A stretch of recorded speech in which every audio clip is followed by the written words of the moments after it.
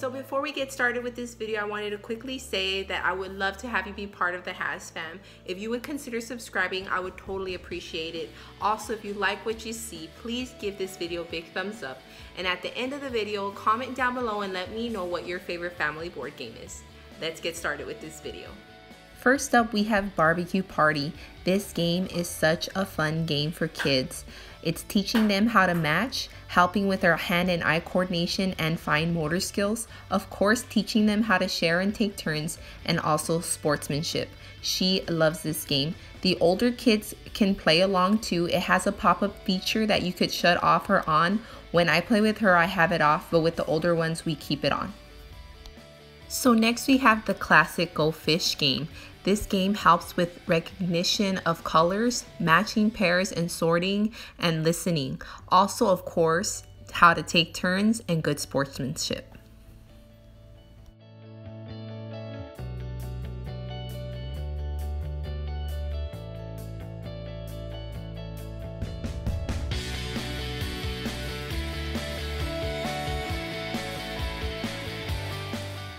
Next up, we got Zingo. It's like bingo, but with a twist. Zingo is a matching game that encourages pre-readers and early readers to match the pictures and words.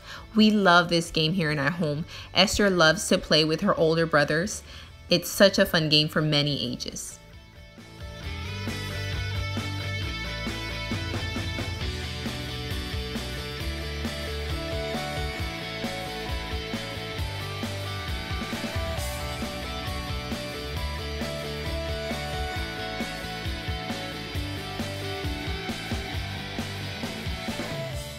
Next up, we have another classic, Hi Ho Cherry-O. Esther loves this game.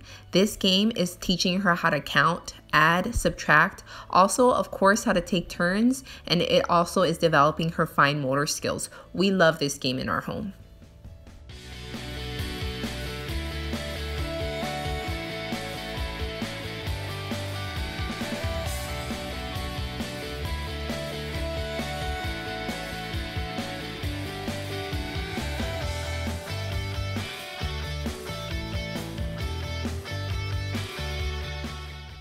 Lastly, we have Candyland, another classic game. Esther is obsessed with this game. We love this game here in our home. It's teaching her colors, how to take turns, counting, and also sportsmanship.